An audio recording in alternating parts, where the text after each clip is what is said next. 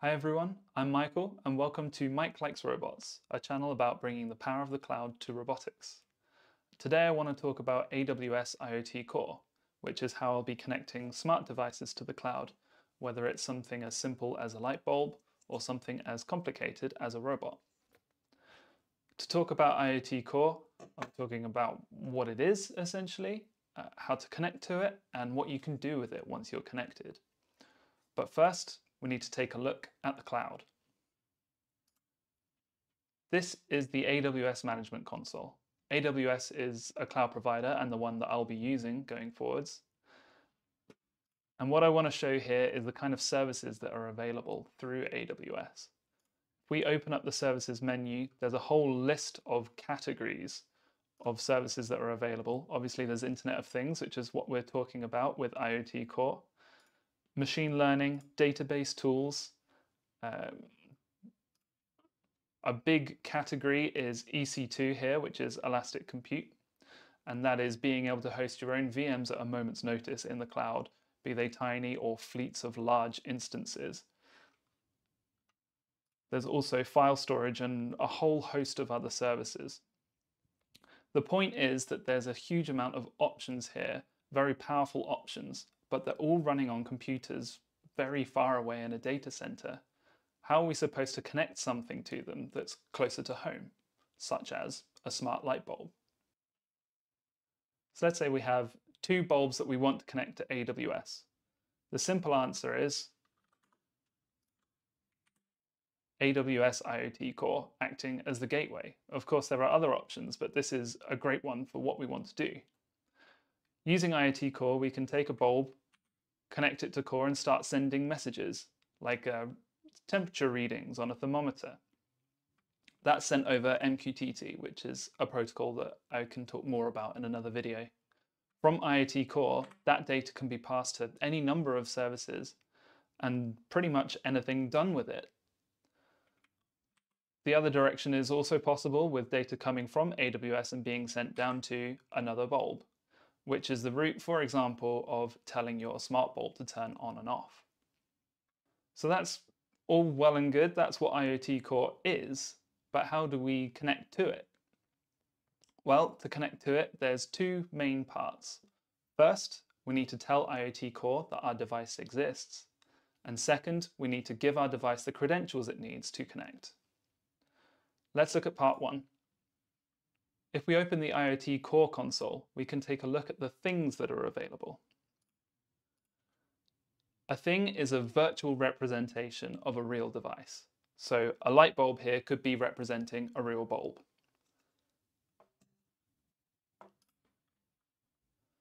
From here, we can have a look at what kind of certificates it has attached to it, which is how you can authenticate with it.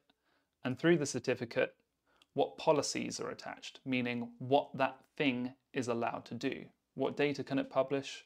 What data can it subscribe to, and so on.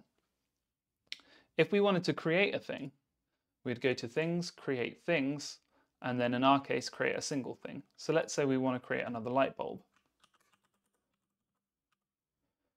We give it a name like light bulb 2.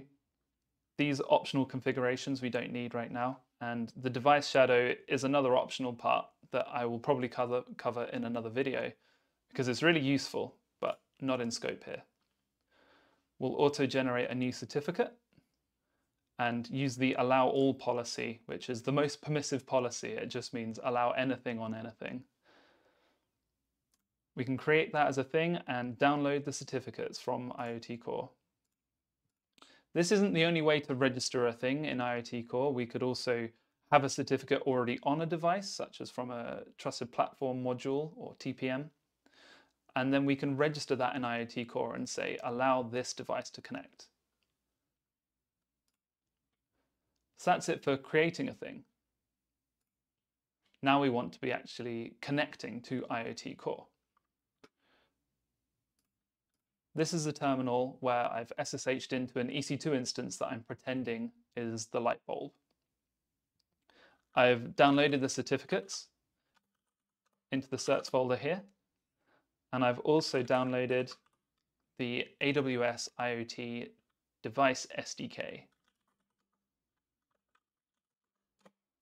This contains a number of samples, one of which I'll be using to show the device connecting. The script I'll be using is this pub/sub.py. So if we run that,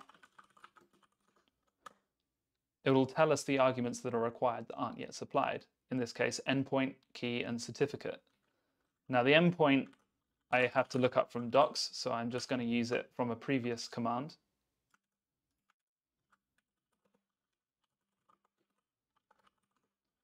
So we insert the endpoint. We insert the key from the certs folder. And we give it the cert also from the certs folder.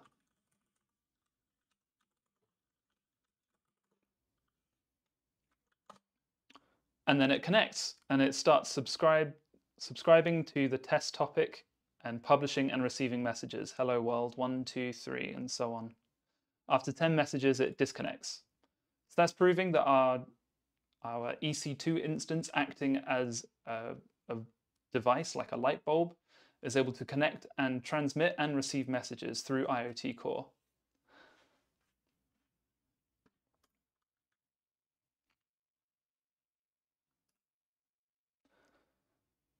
So we have a thing in the cloud, we have a device that's able to connect to it. What now? Well, the answer to that is pretty difficult to answer. It's similar in my eyes to asking, what can a programming language do? The answer is pretty much anything you can get it to do. If you understand how the programming language works and how to use it, then you can make a computer do whatever you want. It's not a very satisfying answer, but it's true of IoT as well. Let's take a more concrete example. We have a robot and we want to be able to do things with it, higher level things, not just rolling its wheels, but being able to autonomously navigate or recognize people or capture data and offload it somewhere to be processed. That stuff we can do on board, sure, but it means a more powerful hardware on board and it means having to make it ourselves. If we instead connect it to the cloud and send that data up to the cloud, we're able to use it in whatever way we want. We can use SageMaker as a machine learning service to figure out if it's a person or what kind of an object it is. We can do more autonomous path planning. We can do remote control. We can host serverless apps that let us connect with our phone or with a desktop to control entire fleets at once. You can imagine that it scales more and more with the cloud. Imagine trying to hit the limits there. So that is what IoT Core is. It's the way of connecting millions of devices, transmitting billions of messages, and making that bridge between the edge devices and the cloud to do whatever you need it to do. If you like this video, please let me know in the comments, or any feedback you have on IoT Core as well. And hopefully I'll see you soon in another video.